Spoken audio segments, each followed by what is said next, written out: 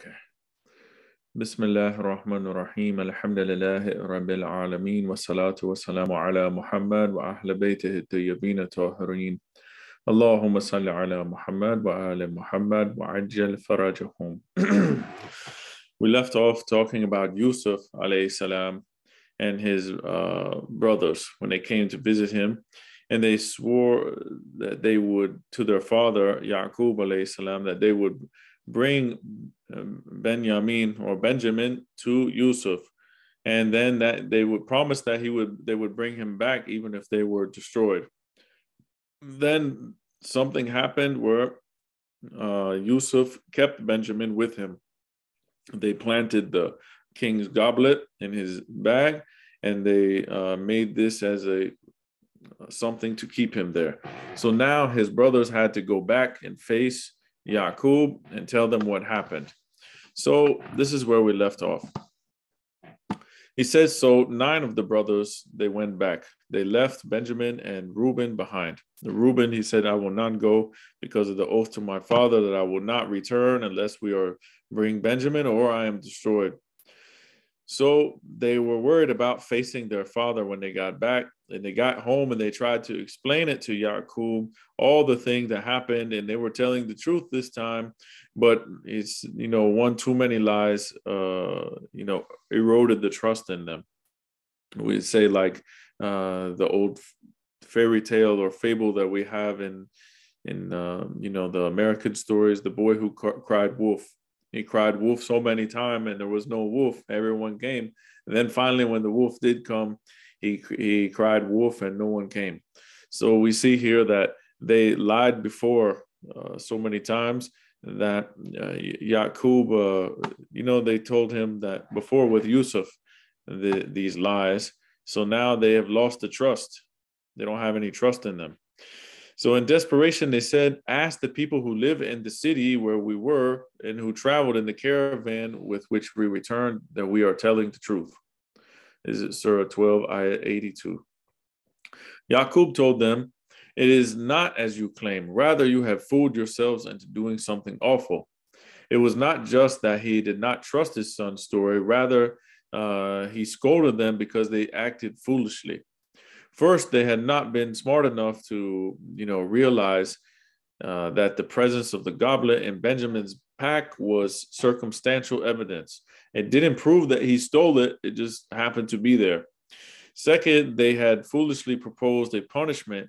If enforced, it would go against the oath they made with their father. So they are the ones who made that punishment. He said, what should be the punishment for one who steals? And they gave the punishment themselves. And that punishment would contradict the oath they made to their father. Third, when Benjamin was detained, aside from Reuben, they all failed to fulfill their oath. Like their brother, they should have stayed there. They shouldn't have come back, because coming back without Benjamin was a violation of the oath.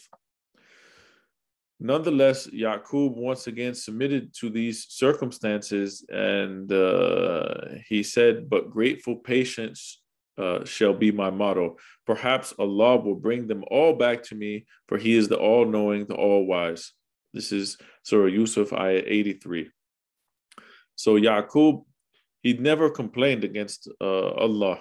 He said, beautiful patience is my way. But how quick are we when we get in difficulty or situation?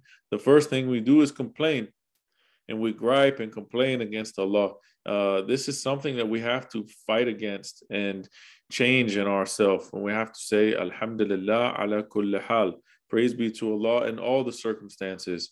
And we have to have trust in Allah. We see that Yaqub alayhi salam now has lost 2 of his sons, but he puts the trust in Allah that he will bring them back to him. Yaqub pulled away from his sons and he went to mourn for his loss while he was alone. And in prayer, he said, how I grieve for Yusuf. He wept for Yusuf and the trials and tribulations Allah had ordained for them until his eyes went blind from the sadness, because he could all but contain it. He said, Lord, will you not have mercy on me? You took my sight and you took my two sons. So we see here that,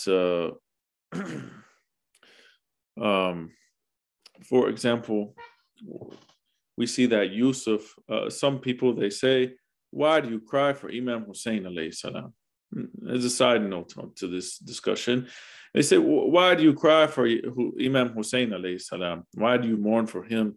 This crying and this mourning is something, that we shouldn't do, and it's too much. And, all these things come around Muharram and these things. But look at Yaqub alayhi salam. Yusuf was alive, and he cried for Yusuf so much that he went blind. This is a prophet of God, crying for the loss, the separation. This is, if we see that a prophet does it, it establishes it as a sunnah of these prophets. And Allah does not condemn this in Quran, that he cried like this and mourned like this. It doesn't say that it is wrong. So therefore, we see that it is permissible to do that. And we see that because some people say that, for example, we are, everything has its limits, and conditions. But some people say, oh, you are striking your chest for Imam Hussein alayhi salam. This causes harm to you, or this and that, and all these things. But we see that Yaqub alayhi salam cried until he went blind. We see Prophet sallallahu alayhi wa alayhi, our Prophet Muhammad, he prayed until his ankles would swell. So this shows that, these things are okay, that there's nothing wrong with that, that one can mourn and cry for the Imam Hussein alayhi salam. And we see Yaqub cried for Yusuf alayhi salam. He says, Lord, will you not have mercy on me? You took my sight, you took my two sons. Allah replied to him, even if they were to die, I would bring them back to life to bring you together. However, I have lengthened your separation to reprimand you. Do you remember that once you slaughtered a sheep and roasted its meat and ate it? There was a wayfarer who had been fasting, yet you didn't offer him any of the meat. To be reminded that he was cause of Yusuf's suffering only made his pain greater. Weeks passed, and Yaqub continued to spend his time in private, mourning. His sons, still haunted by their age-old jealousy of their brother, they told their father with spite, they said, by Allah, it seems you will never stop thinking of Yusuf and praying for his return until you ruin your health or you die. We see that they had enmity for Yusuf. So they're saying, all you're doing is thinking of Yusuf. You are going to cry so much until it's going to ruin your health or you're going to die.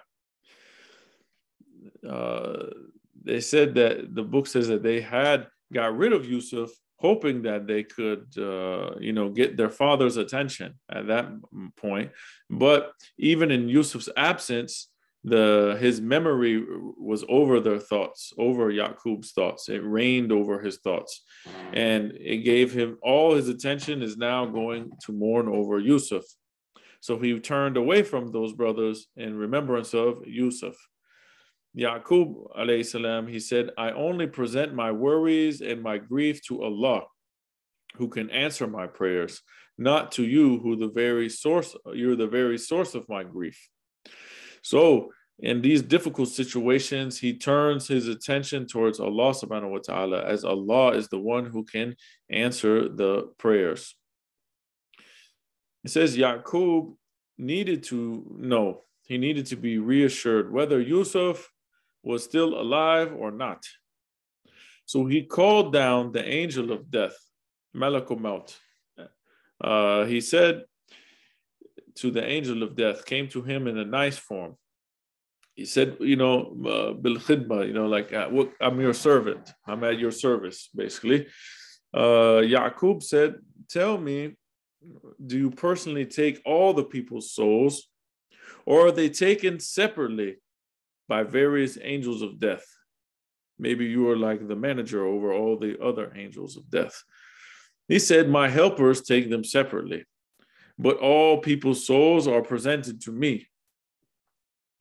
Yaqub pressed and asked, if that is the case, then I ask you for the sake of the God of Ibrahim, Ishaq, and Yaqub, has the soul of Yusuf been presented to you?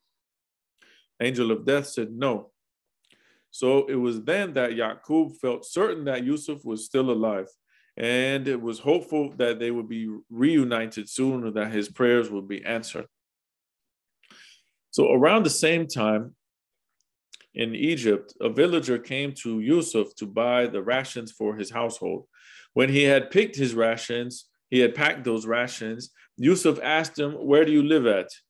So he mentioned the town that he was from, and Yusuf, his eyes lit up, as they say, and he said, on your way there, you'll reach such and such valley. Stop and call out, Ya Yaqub, Ya Yaqub. An honorable and handsome man will answer your call.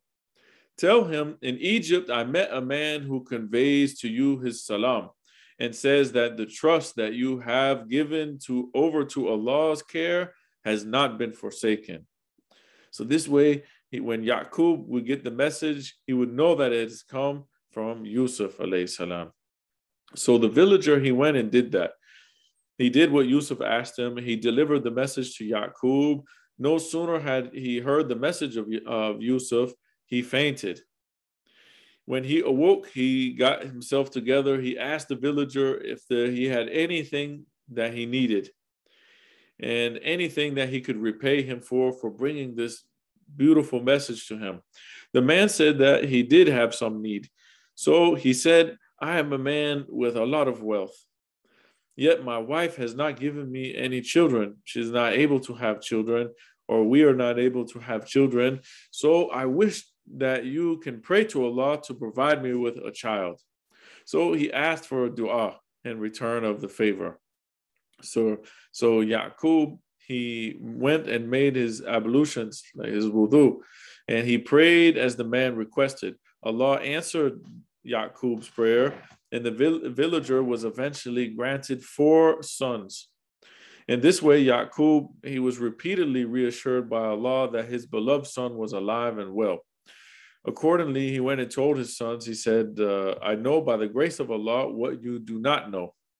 So now Yusuf is aware. Yaqub is aware of Yusuf. So he tells his sons, I know, I am aware. Allah has made me aware of these things. Yusuf has sent me a message. Malakul Maut has, told me he has not seen his soul. So I know what you do not know. So he said, so after another 6 months went by, Yaqub's family's things that they got from Egypt, those rations, they were running low. So Yaqub sent some of his sons again to Egypt and told them, go and seek out Yusuf and his brother, and don't lose hope in the mercy of Allah. Only the disbelievers lose hope in the mercy of Allah. Yaqub, he bore the separation with patience, because no matter how hard things get, we should never lose hope in Allah. We see from the ayat, only disbelievers lose hope in the mercy of Allah. Yaqub, he went through that separation. He said, my motto is beautiful patience. He never gave up being reunited with Yusuf. And, how are we when we are hoping and praying for the Imam of the time to reappear? Think of the separation that Yaqub had with Yusuf.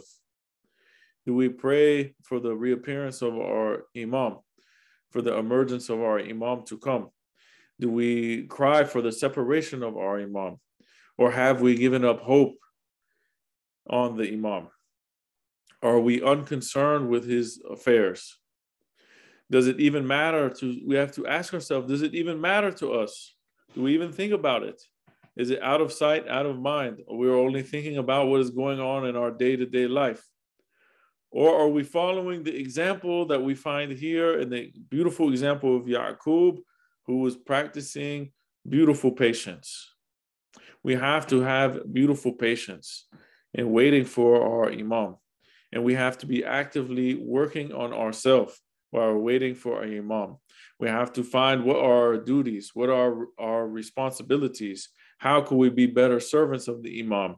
We have to know that all the solutions to the problems that we are facing are within the dhuhr of Imam Zaman, Ajallah Ta'ala Farajahu Sharif, in the reappearance of the Imam, in the Imam's governance.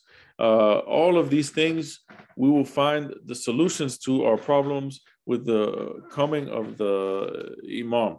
So we have to pray and ask Allah subhanahu wa ta'ala continuously. And as we go through, these chapters, we see that the importance that the Imam has, even in the lives of these prophets, how they would pray for using the names of the Ahlul Bayt alayhimus salam. And we have to also pray and have patience and beg Allah subhanahu wa ta'ala to reunite us with our Imam, to bring us together with our Imam. As Yaqub was praying to be reunited with Yusuf alayhi salam. So Yaqub sent his sons to Egypt. He wrote a letter to send with his sons to the Aziz, who had enslaved his son Benjamin, not realizing that he was writing to his own son Yusuf. Because he knew Yusuf was alive, but he didn't know Yusuf was the Aziz. He sealed the letter and he gave it to one of his sons. So they arrived in Egypt and they appeared before Yusuf saying, "O Aziz, hard times have come on us and our family. We have come with a few goods with which to buy our rations. Nonetheless, we beg you to give us our full ration and be charitable with us by releasing our brother. Allah rewards the charitable." Then they gave him the letter from Yaqub. In the letter, it says, "In the name of Allah, the Beneficent, the Merciful, to the Aziz of Egypt, justice incarnate, who gives in full measure, from Yaqub, son of Ishaq, son of Ibrahim, the all-merciful's friend. Peace be with you. I praise Allah other than whom there is no God. We are a family upon whom Allah has always sent tribulation to try us in thick and thin. My grandfather Ibrahim was thrown into the fire because of his obedience to the Lord. And as a result, Allah made the fire cool and peaceful for him. Allah also commanded my grandfather to slaughter my uncle, Ismail, but then replaced him with a ram. For the last 20 years, tribulations have rained down upon me. The first was that I had a son who I called Yusuf. He was the joy and light of my eyes. His half-brother asked me to let him go with them to play and frolic. So I sent him with them in the morning, and they returned to me in the evening crying. They brought me his tunic splattered with fraudulent sheep's blood and claimed that a wolf had eaten him. My grief for his loss was immense, and my weeping for his separation from me was intense, so much that it blotted out my vision. He had a brother whom I was pleased. He was my comfort. Whenever I missed Yusuf, I would hug this brother of his to my chest, and that would mitigate some of my grief. This son's brother told me that you asked them about him and ordered them to bring him to you, and you threatened to deny them their rations if they failed to bring him. So I sent him to you with them so that they could bring us our wheat rations. But alas, when they returned, he was not among them. They told me that he had stolen your king's goblet. However, I call you to witness that I am no thief, and I did not sire a thief. You have taken him a prisoner and caused me much heartache. My grief over his separation from me is immense, so much that it has weighed down my feeble back. So I beg you to do me a favor and let him go free. Provide us with good wheat and charge us a fair price. Give us our complete ration and quickly release the family of Ibrahim." Yusuf was reading this letter, and it said that they could notice in his face that he was affected by this letter. Obviously, this letter is from his father. He hasn't seen in a long time or heard from in a long time. So he took it from his brother and kissed this letter and touched it to his own eyes. And he wept so much so that his tears fell on the robes that he was wearing. And Yaqub's son were very surprised to see him, why is the Aziz doing this? But Yusuf's, he ignored his brothers and he composed a reply to his father. And he wrote, "Be patient as your forefathers were patient, and you shall soon prevail as they prevailed." When Yaqub later, when he read this letter, he would say, "These are not the words of kings and pharaohs, but of prophets and sons of prophets." So now he is realizing that this letter is not from an ordinary king. These are from sons of prophets. This is from Yusuf alayhi salam. So Yusuf then turned his attention back to the brothers and he said, "Do you remember what you did to Yusuf and his brother and your foolishness? You took Yusuf from his father. You threw him into a well. You plotted to kill him. Then you separated Benjamin from his older brother, and you mistreated him, and you made him speak to you as slaves speak to masters. Worse than all this, do you see what you have done to your own father?" He said this, he remembered Allah's voice comforting him when he was in that well. "You shall soon disclose to them the reality of these deeds of theirs one day when they will not even recognize you." As the clues added up, Allah lifted the veil from the eyes of Yusuf's brothers and they said, "Are you Yusuf?" So he said, "Yes, I am Yusuf, and this is my brother. Allah has shown us favor." But he wanted to ensure that they finally understood that Allah's favor is not arbitrary, but that anyone who fulfills these prerequisites can attain it. So he said, if anyone is fearing of Allah and he is patient, Allah will show him favor, and Allah does not neglect the righteous. So the brothers, they said, by Allah, He has indeed favored you over us, and we have indeed acted wrongly. Allah told Yusuf in the well that one day He would disclose the reality of their actions that they did to His brothers, and they wouldn't even recognize Him. When Imam Zaman, Ajallah Ta'ala Farajahu Sharif, reappears, what if we go to him and say, "We are your Shia," but he reveals to us all the misdeeds that we have committed. And he says, "How can you be a Shia of me when you behave like this?" We have to think about this, because Imam is aware of us while we are not aware of the Imam. We don't recognize the Imam, but the Imam recognizes us. Why we say he is Yusuf al-Zahra. The same as Yusuf is recognizing his brothers. His brothers think that this person, the Aziz, has no clue of what they have done in the past. But the Aziz is Yusuf himself, and he knows what they have done, and he has told them, "You have done this and you have done that." And then they said, they admitted to this, and they said, "We have indeed acted wrongly." So we have to be careful not to displease our Imam, because our Imam is made aware of our actions and our deeds, and he's active in the affairs of the community, even though we don't recognize him. So we don't want our Imam to come and say, "Remember how Yusuf said to his brothers, remember you did this and you did that and you did this thing and that thing," why they thought that he didn't know. We don't want our Imam to come to us and say this and that and this thing, and that he is aware of these things, and we become ashamed of these things. We have to take our time, especially in this month of Ramadan, to work on ourselves, to find our faults, to search deep down in ourselves and analyze ourselves. Find out what we are doing good, find out what we are doing wrong. Make action plans to work on what we are doing, inshallah. So they admitted to their wrongdoing and said that Allah has favored you because of your patience and your God-fearingness. So Yusuf said, "I will not reproach you again from this day on. May Allah forgive you, for He is the most merciful." Then he tugged at the chain on his neck, and he brought a small silver vial out of it, and came out of his robes. And this was the same vial that his father had given him before. And this is the same one as coming from Ibrahim alayhi salam. So Yusuf opened it, and it came out his great-grandfather's tunic, or his abba, as we call it, that was given to him by Jibreel to protect him from the fire of Nimrud.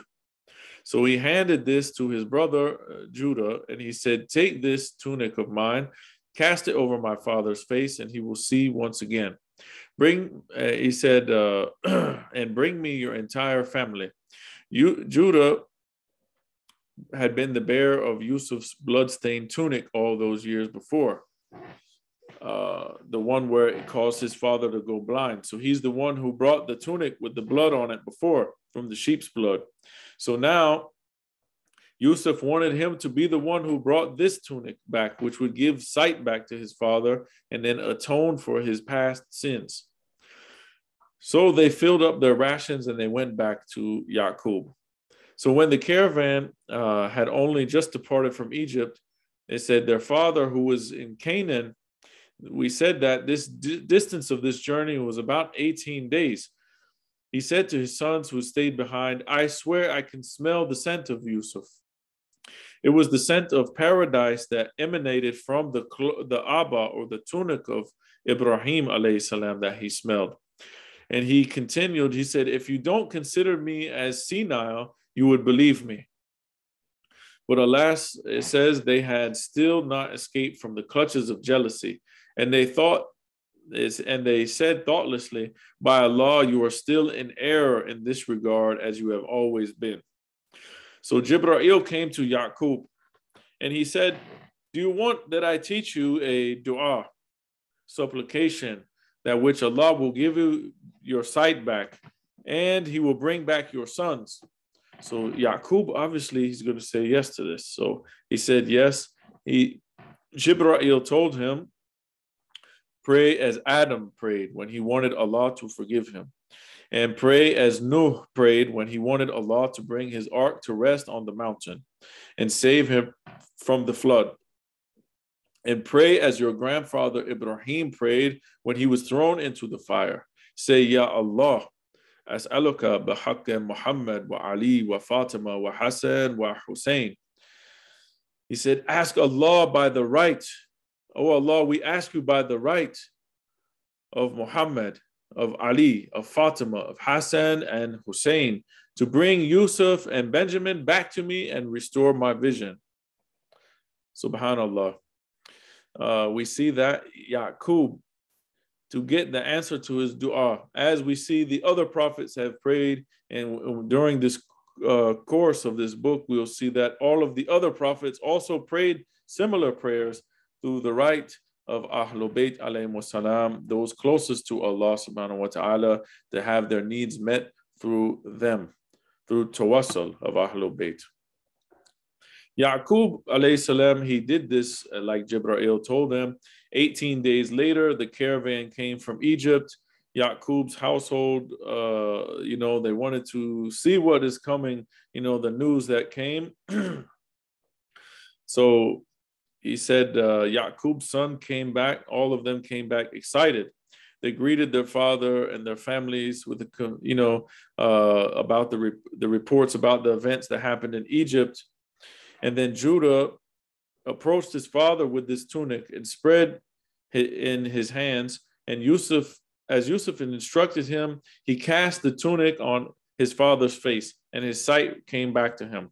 Yaqub alayhi salam, he looked at his sons and his family for the first time in a long time, in decades. So he told them, "Did I tell you that I know by the grace of Allah what you know not?" Never again would they dare say that he was in error, for it was made plain to them that he drew his knowledge from a divine source. So we notice here two things from this, that even the earlier prophets from the time of Adam always sought help through the names of Muhammad and Ali Muhammad alayhimus salam. Many Ahlul Sunnah, they reject this practice of tawassul as shirk, but we can see that it was clearly a practice of Allah's messengers. Second thing, when Yaqub wiped the face when Yaqub wiped his face with the tunic of Prophet Yusuf. This is an act we call tabarak, meaning that when you seek blessing through the means of something sacred or something belonging to someone from amongst the ma'sumin, alayhimus salam. For example, the flag that was from the shrine of Imam Hussein alayhi salam, marble from the floor of the shrine of Imam Hussein, or Abbas, or Imam Qadim, or one of the Imams, or the Prophet. People touch the shrine with their clothes. And we have almost always, we have a famous narration also about the turba of Imam Hussein alayhi salam, that it holds shifa, that it holds healing, because of the imam who is buried in that place, the imam, and he has barakat. Allah has given shifa, especially to this turba. For example, it is forbidden for us to eat dirt, to eat clay. We cannot. We cannot do that. But the exception is made for turba of Imam Hussein. In Mafatihul Janan by Sheikh Abbas Kumi, we find tradition about turba from Imam Rida alayhi salam that says, whoever uses the tasbih of the turba of Imam Hussein, the clay of Imam Hussein's shrine, repeating the following statements with each bead, Allah Almighty will record for him 6,000 excellent points, erase 6,000 evil doings, raise him 6,000 ranks, decide for him 6,000 times of intercession. Subhanallah, Alhamdulillah, La ilaha illallah, Allahu Akbar. If we say these on the turba, Allah will give us these thawab, 6,000 of each of these. Imam Sadiq alayhi salam says, whoever uses the tasbih made of the clay of Imam Hussein's shrine or the tomb, imploring for Allah Almighty's forgiveness one time only, will be considered to have implored his forgiveness 70 times. Whoever holds the tasbih in his hand without saying anything shall be considered to have uttered 7 statements of glorification for each bead, just holding the tasbih. We see about tabarak, about taking the blessings from relics of prophets, items from imams, turba of Imam Hussein, all of these things, putting the cloth under the reef, for example, all of these things. We find an interesting story from Imam Askari alayhi salam, when the Christians were, when there was drought in Samarra, and they were praying for rain. So rain hadn't fallen in a long time. All the crops had died. People were facing famine. They didn't know what to do. So at that time, Mu'tamad, the Abbasid Caliph in Baghdad, Mu'tamad, he ordered the people to go to the desert and pray for rain. People went to the desert for 3 days in a row, but nothing fell. No rain came. Next day, the Christians came with their scholars, and they went to offer prayer and prayed for rain. When they prayed, it actually rained. So this event that happened, it caused a great disturbance amongst the Muslims. You know, the hearts of the Muslims got attracted towards the religion of Christianity. They said, we prayed for rain, nothing happened, but Allah answered the prayer of the Christians. Maybe we should become Christian now. So the Caliph got very upset about this. Obviously, he was afraid he would lose his power. So he got desperate. So he sent the word to the Imam of the time, because he knew the answers lie in the house of Muhammad sallallahu alaihi wasallam. Even though they are against them, they know that they are the true representatives. So they went to Imam Hassan al-Askari alayhi salam in the prison, saying that the religion of his grandfather is in danger. So he summoned him to the court and asked him about the solution to the problem. So our 11th Imam, Imam Hassan al-Askari alayhi salam, said, tell them to go to the desert tomorrow for the sake of rain. So they did, and Imam Hassan al-Askari alayhi salam went with a group of people, and they were following him, and they wanted to disclose and unveil the true matter of this affair. So the Christians raised their hands toward the sky. They prayed to Allah for rain. Not very long, and a cloud appeared, and it started raining. Imam Askari alayhi salam ordered that the hand of one of those Christians, which was raised up, be held. Whatever was concealed among his fingers to be taken out. He had something in his hand. Take this out. They observed and they found that this was a bone that was taken out, that he was holding on to. And they presented that bone to the Imam, and the Imam, it was wrapped in a piece of cloth. And then the Imam told the Christians, now you go and pray for rain to fall. So as soon as the Christian raised his hands to pray, all the clouds that came, they went away. The sun came out, was shining. All the people were surprised, like, what is going on? So Mu'tamad asked Imam Askari what was the secret of this. The Imam told him, this is a piece of bone that belonged to one of the prophets of Allah, which they have picked out from his grave. They swear to Allah and ask him for the sake of this bone that belonged to one of his prophets.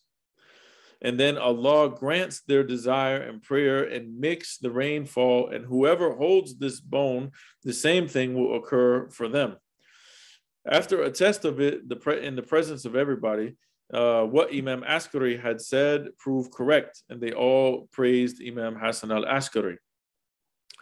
This way, Imam Hassan al-Askari alayhi salam, he lifted the doubts from the minds of the people that Islam was not the right religion, maybe in Christianity was the right religion. He removed this doubt through this action.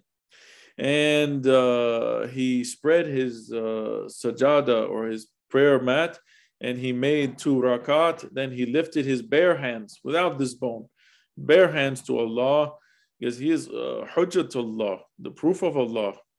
He raised his hands to Allah and prayed for rain to come and to wipe away the drought. And due to his prayers, they were heard by Allah and they were answered. And rain fell so much that their land became fertile again and all the crops began to grow. The people asked Imam Askari alayhi salam where he lived.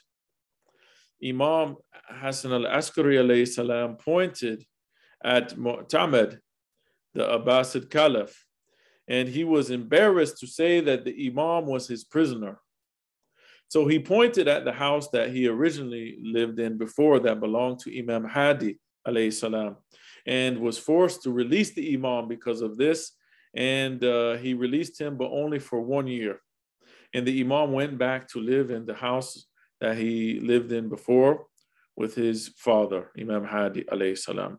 So we see that this action of things that belong to prophets, these things are sacred because of the personality that it belonged to. In this case, they prayed for rain by the sake of this bone that belonged to a prophet.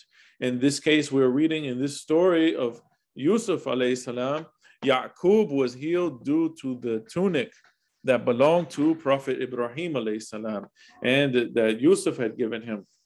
So we see that this action is called tabarak, due to the blessings, due to the bounty of those individuals who Allah has favored on his earth, such as the prophets of God and Ahlul Bayt alayhimus salam. So we gain these 2 lessons from this point. And inshallah, we will continue in the next class that we have. We've run out of time. Sallu ala Muhammad wa ala Muhammad. Allahumma salli ala Muhammad wa ala. Jazakallah. Thank you so much. You're welcome. So I think for next 2 weeks, we don't have a class. And